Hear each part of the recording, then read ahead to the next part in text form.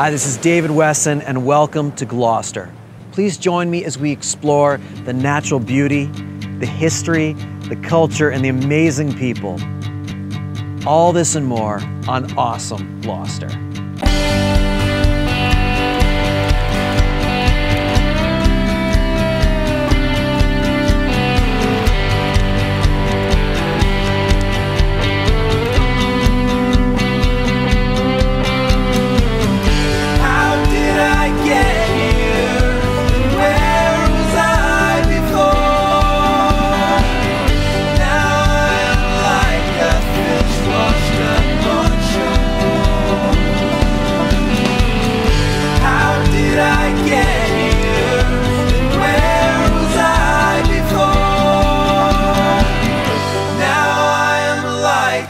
Fish washed up on shore.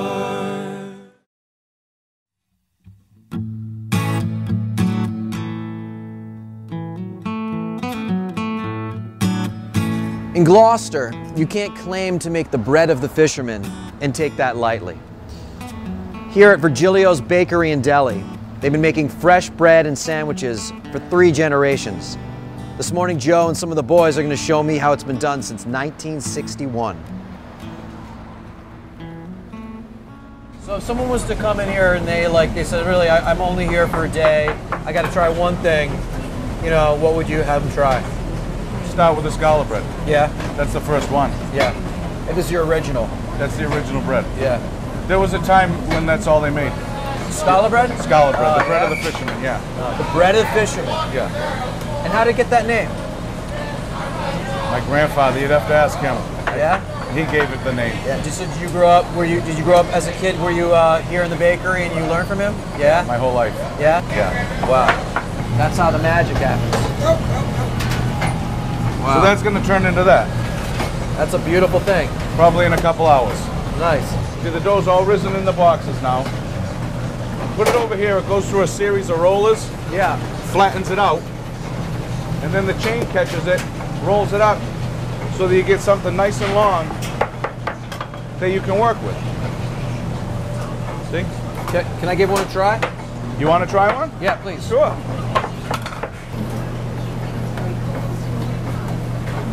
Give a little pressure. Roll from the center out.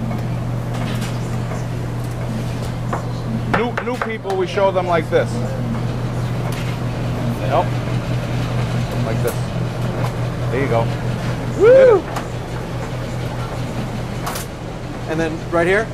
Cut the loops. Cut the loops. Okay. Like that? Yep. I just cut it too much, didn't I? No, cut all the way through. All the way through? All the way through. And then just push it back together? Cut those and two. this one too? Yep. You got it. That's a scallop bread. And how will I know this one's mine? All right, I'll just, the funny looking one. It's bigger. All right. Just double them up? Yep. No, good. So. That good? That's good. That side. No, good. You gotta make it like this. Okay. So it's gonna work out for bigger bread. I lost one. So what do we do? One man down, does it matter? Over there. You're the pro, man. Yeah, just... That was over here, the twist. Yeah. They got it tight. Okay. We'll definitely know which one I did. Put it here and there, and you're ready to go. All right. Thanks All so right. much, Jamie. No problem. Yeah. All right. But now they're packing up their bread. They're going to load up their vans and they're going to go. Right. They're going to go deliver it. They're going to deliver all the bread that was cooked. They've been here since probably 5:45. And in about 2 hours' time, we can get enough bread ready that they take off. And then the other 2 guys, they stay here. Yeah. And they'll continue making more bread. They go through the order book, what every restaurant needs, make sure everything's getting cooked, get it cooled off and packed up. This way when the guys come back, they can just grab the bread, load the van, and go back out again. Wow. It's kind of... You got a smooth operation. It works pretty well.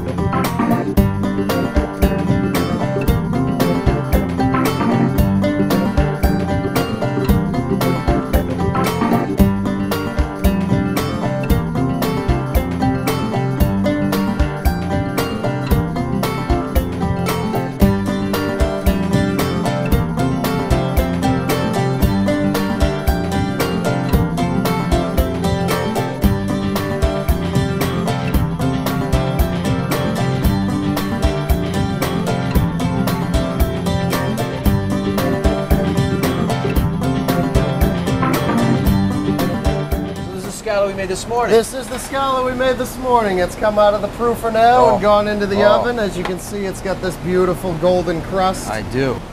All right, here we go. Right, and just rip it you know out. what? I'll let All you right. break the bread. All It's right, hot. man. Break it. Give it All a right, break give in it a half. break. There you go. Look at that it steaming. Oh. Got a nice pull there. Oh, yeah. Oh, yeah. I got to give you a piece, man. All right, We I'll gotta try share a it piece together. too. Yep. Yeah. Cheers. Cheers.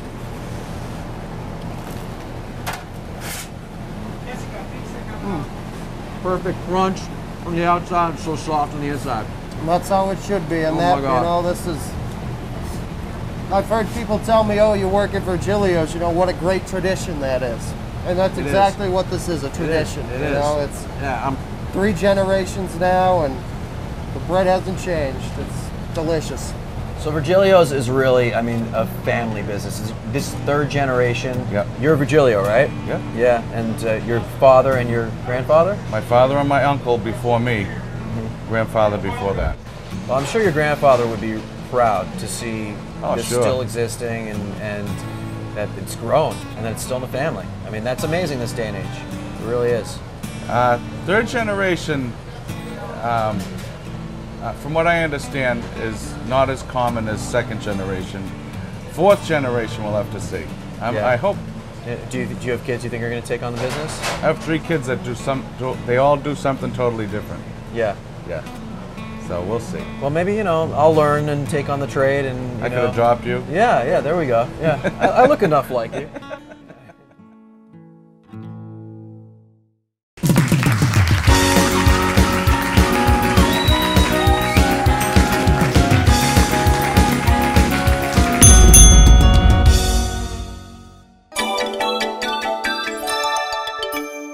I have no clue. 1623, I believe. 1623. 1623. 1623. 1623. 18 something. No. 1647. Ooh, close. Oh, really? No clue. Oh, right, Carolyn Kirk. Yeah. Mayor Carolyn Kirk. Caroline Kirk. Carolyn Kirk. Carolyn Kirk. That Carolyn Kirk. Yes?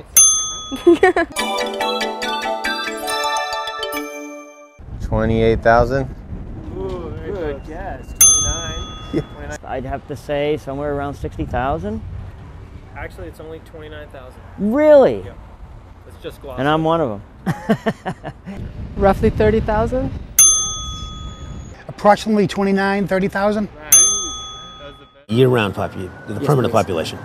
I'm going to say 35,000. I believe it's in the vicinity of 30,000. Nice. My goodness. Too many. 2,400. I don't know how to count people. 15 something. 60,000. 24.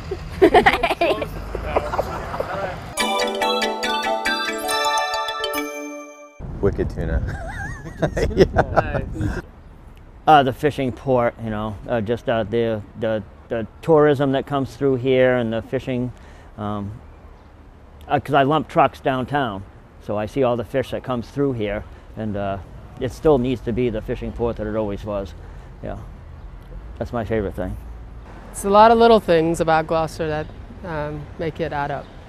So I don't think there's any one thing that stands out. The colors maybe at different times of day, that might be the most favorite thing. There are different colors that you don't see many different places, and you can see them on both sides because of sunset and sunrise happening on an island. So the colors. The landscape. What's your favorite thing about Gloucester, buddy? Same she said. The art community. I'm also a board member of a nonprofit here in town called Sea Arts. It's one of the most active, if not the most active, arts community in the whole of New England. Wow. I mean, it's really amazing. When you look at Cape Ann as a whole, Right. Gloucester, Rockport, Essex, Manchester. My favorite thing about Gloucester offhand would be the tradition of the fishermen. I myself fished, and a lot of people, you know, they dug a living out of this port, and they made it what it is today. And then our fishermen are world renowned, and deserve a lot of respect, live a hard life. They work for their money. I think it's the seagulls when I'm waking up and I'm walking to work at, 6 in the morning. I like hearing nothing but those little guys going crazy.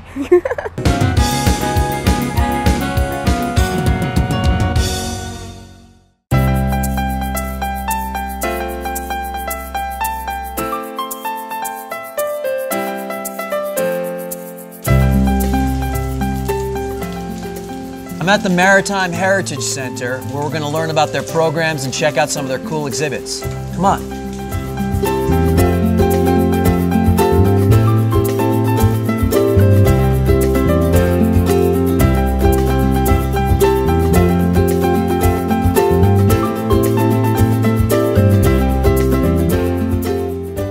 We have education programs with kids that our core program is called Ocean Explorers, and Neat. Today it's chock full of kids on site. We've seen them around. They're 3rd, 4th, and 5th graders from all of Cape Ann, so Rockport, Manchester, Essex, and Gloucester. So that's so great that the local kids do get an appreciation and knowledge of their history and local the marine industrial life, and this is something that is ongoing through their school curriculum, or is this just like a special field trip? No, it goes throughout the year. So our educators have the kids come here twice in their school year. So they're here in the fall and in the spring. And then our educators go out into the classroom as well. So when they come on site, if it's a nice day, they'll go out on the Ardell, which is our pinky schooner that is run by Harold Burnham, Captain Burnham. They come on land and then they meet with our educators looking at squid dissection. They'll roll their sleeves up and write their names with the ink sac. It's pretty neat with the quill. So that's fun. And then they go into our touch tank aquarium and they look at some native habitats and they look at some of the creatures that our fishermen partners bring in off their boats and help stock our tanks. Wow. So that's cool. So who can tell me, what do we remember about an invasive species? Are zombies an invasive species? No. They move around a lot. What do you think? We have a standard measurement, right, that we're measuring, a standard area we're measuring the growth in. So what we do is over time, we compare, every time we pull these once a week, right, we compare what we see, how many are there, how big they are, right, what is landed, what we don't find, and we keep that data for an entire year. Whoa, those things look like seaweed, but they're alive. Ew.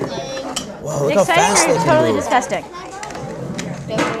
Here we go. They're little skeleton shrimp. Where's it go? I don't know, so you guys can start digging around in there? I'll do it if you do it. Yeah, we definitely got to roll up our sleeves.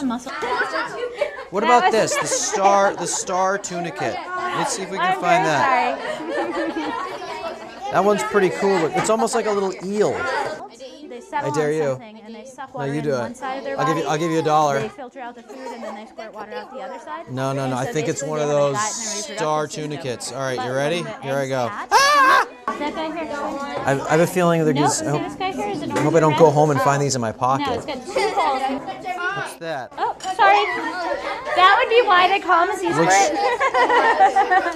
Yep, can you see? Little bit. No worries. And then do that. Look at that guy. Look, that's a crab. That's a crab. Whoop, there he goes. Went for a dip. So who do we got in here? Well, we have our sea star, which we found out in the Gloucester Harbor, and we also have this lobster, which is just a normal species of lobster, but it's called a calico lobster because of its rare coloring. Oh, okay, like a calico cat. Yep. Wow, and it's black and orange. Because lobsters can come in every color except pink and purple. Right, and they're not red until they're cooked. Everyone thinks they're red, but yeah. Whoa. I think she likes me. You see how much she calmed down? Yeah. I get the touch. She's so cool. Oh, okay. Sorry. Wow, you found that right in the harbor. That's amazing. It's in a lobster trap. Where do you find these kind of starfish? These kinds of starfish, like I said, you can find right out in the harbor, or you usually see the smaller ones kind of in tide pools and along the rocky beaches, because they like to hang out around rocks. How long can they stay out of water like this? Well, the cool thing is that they don't have blood, so they use seawater instead of blood, so it's a good idea to keep them in the water as much as you can. I mean, they're fine out for a couple minutes, but All right. Yeah, they use the orange spot. A lot of people think that's an eye, but that actually kind of works as like a heart to pump the seawater in and out of their body. Oh, wow. Now, are these growing in number or shrinking in number due to the changes in the ecosystem? They are shrinking, unfortunately. I mean, they're very sensitive to the climate and everything, and the water temperatures and the pollution. Yeah. So a lot of sea stars are migrating or just dying out, and Wow. you don't really see too many anymore. So we were lucky to have this guy. Well, thank you for being alive and being so beautiful. And should I put her or him back? Yeah. Okay. That guy's freaky. Are those his eyes? Yeah, his eyes are on the top. Wow. Wait, those are his eyes that he's opening and closing, or are those his gills to breathe? Those are for breathing, but his Wow. eyes are right below it. Whoa. Yeah, so this guy's called the skate, and you find these in like the salt marshes around the edges of the harbor, you know, where they have the long grass. It looks almost like a stingray. Yeah, they are related to stingrays, and they have the cartilage skeleton like a shark too, so they're related to sharks. Really? Yep. Whoa. Do they bite? Nope. Really? These guys are pretty cool. Now, do they have a gender? Yep. So the males have these two things called claspers coming on each side of their tail. Okay. And then the females don't. So that one I see. over there is a female because it doesn't have the two claspers. And have the females gotten pregnant? Have you? None of ours have in here, but this, Yeah. if you've seen these, a lot of people call them mermaid purses. Mermaid This is purses. actually a skate egg pod, so there's a little, Oh, wow. you can barely see the yolk inside. So that wasn't laid by one of you guys put one in here? Yeah, we found it. So it will hatch and baby skates will come out? Yep. Wow.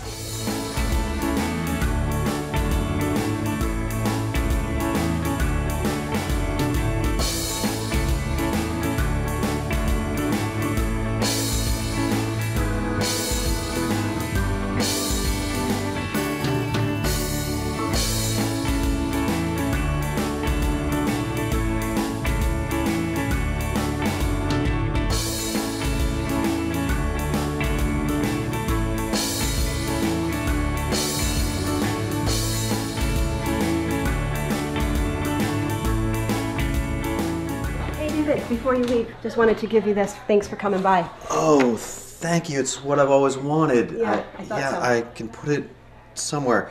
Thanks so much. Sure thing. It's such a pleasure to meet you. Yeah, you too. Thanks. Take care.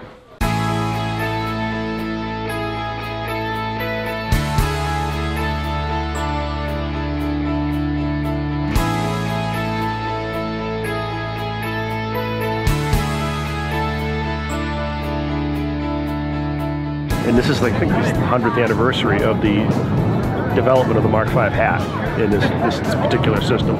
They were diving stuff similar to this all the way back to the 1850s, but the Mark V was in use by the Navy from 1915 till I'll say the late 70s or mid 70s. So there are a lot of the guys here, the older guys, they actually either dove this in school or dove it in the Navy, even if they never used it for work. This is just a place to mount the helmet to. That's just the breastplate that the helmet locks onto. I was wearing probably 100 pounds of lead weights on the harness. And then the boots are really just to try to help keep you oriented properly in the water. Because now you've got this really heavy, bonnet and breastplate. And you really don't want to go upside down in this.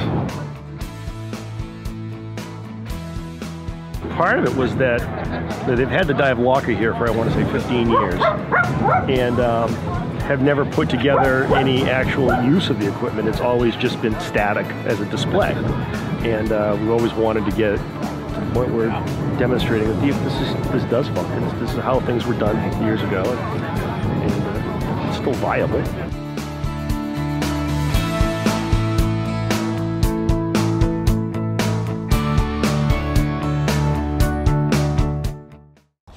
Hey, this is David Wesson with Awesome Gloucester. We're up here on the Blackburn Circle in Gloucester. We're going to check out the new Ryan & Wood distilleries.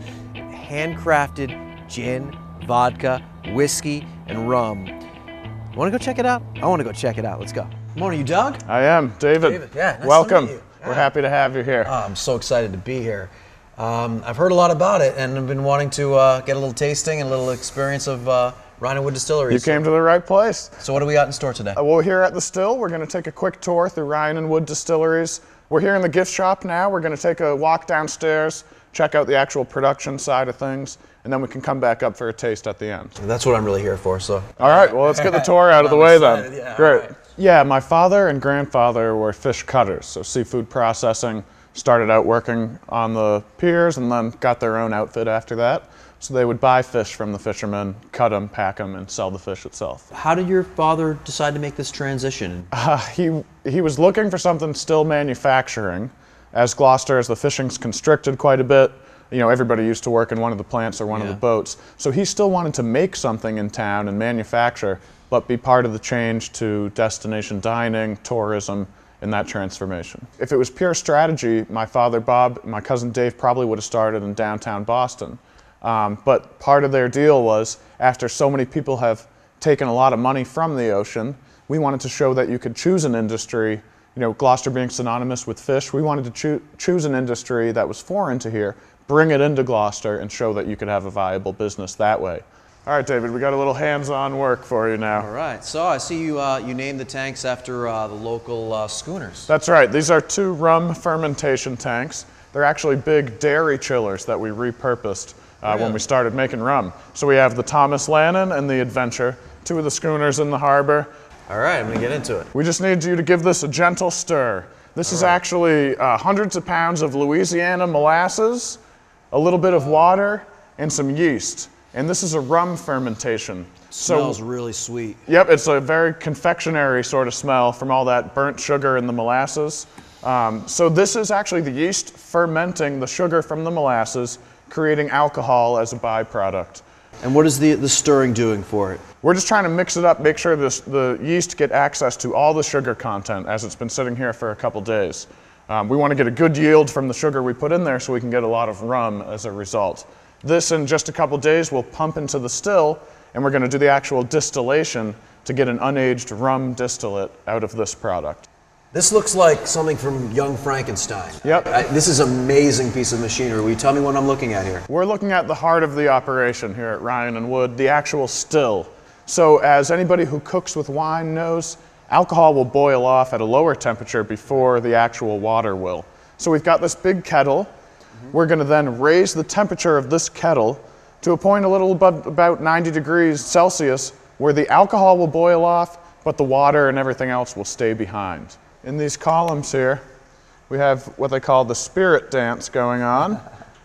That is very highly proofed malt whiskey coming through each of these levels. That is a beautiful thing. Can I have a shower like that? Yeah, just unscrew it and stick your head right in there. Wow. So this is the barreling side of the room. Everything after the still, basically. For vodka and gin, no time spent in the barrel. We just proof them down, filter them, bottle them, and send them out to the stores and restaurants. But for our rum and both of our whiskeys, they spend a considerable amount of time here in the barrel. This is key to all the American whiskeys and rums and stuff. It's black on the inside. Is this burnt? Yes, this is actually a charred barrel. So they burn the inside, this being a stave of the barrel. Everything comes out of the still perfectly clear. So this is that rum that we saw upstairs that's brown in color there. Right. It comes out of the still perfectly clear, and it's only through time in that charred barrel that it picks up all that color and a lot of the flavor. The barrel's porous, so in the years that we leave it to age, the booze will actually seep into the barrel as the temperature and pressure builds in the summer, then recede out of there all the way to that red line in the winter. So there's all that vanilla and caramel flavor in the charred sugar in the wood, and as it seeps in and out, that flavor gets picked up in the whiskey. So some of your batches, you'll notice a slight difference in taste and Yep. You know, the barrels develop over time. Yeah. Some give different flavors, and we leave them for different amounts of time, so 3 to 5 years. Some will have a little more oak character, some will have a little more butterscotch or caramel with the rum, and that's really my mom's gig. She has by far the best palate out of any of us. It seems to be the case with a lot of distilleries that the matriarch has the best nose and palate for blending and tasting. So basically, certainly true with my family too. Yeah, it's pretty much still mother knows best. So that's my life on a daily basis. When we take the spirits out of the barrels, there's obviously all that charred junk in there, and we want to do what we call polishing it up. We can't filter it too much because we've just imparted a lot of flavor with the barrel. over the years of aging. We don't want to strip all that out. Right. We've got this activated carbon that goes in. We'll actually put that in. Bob calls it squid ink, but it's carbon. We'll shake it up. You can see it sort of flowing around in there. Yeah. And if we leave that in too long, it'll strip all the color right out of there. Yeah. So some of these finer white rums that you see actually have been barrel aged to make them smoother and richer. Then they filter it back to clear, which is what the consumer expects for a white rum. We have about 700 bottles to get done today, so if you could do one or two. Bottles smells so good. Yeah, it's tough when you're sitting here to not taste a little bit. Now, Uncle Sam wants us to make sure we get the proper amount of alcohol in this bottle. Right. So we have to weigh them. You see we're at 1366? Yeah. We got to get to within 2 grams of 1371. Let's try that. I bet that's good. 1370. Exactly. Good man. And here comes the more tedious part, which is why you're here to work. We're going to do some labeling. So hold on to that. I'll show you how we do it. We've got our labels, which were locally produced in Magnolia, by the way. That's magical. Yep. So line up the butt of the bottle right against there. Okay. And just pull on that as you spin this. We've got to label each barrel and bottle number on there. All right. Because these are one at a time. So this is single barrel 143. Barrel 143. Barrel number 143. And you're going to be bottle number 209. So cool. All right. So this is why. This is the business end of things. We're going to take a little taste of the products. Right. That's clean. Wow. Wow. Oh yeah. So good. Yeah, it's definitely, I want to taste them back to back. Very political reason to drink more. This one's a little teeny bit sweeter. Okay. You tell me. I like them both.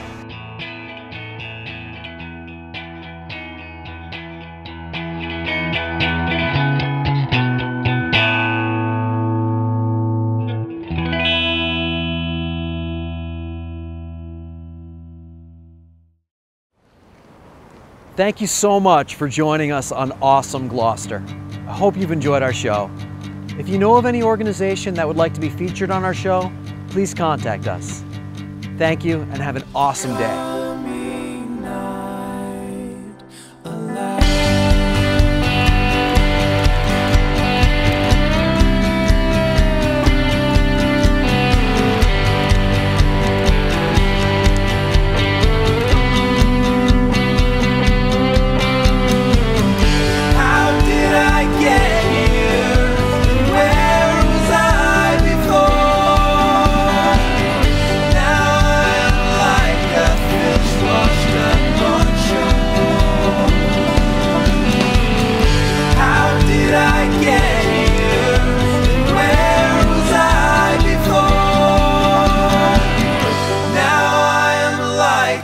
Fish washed up on shore.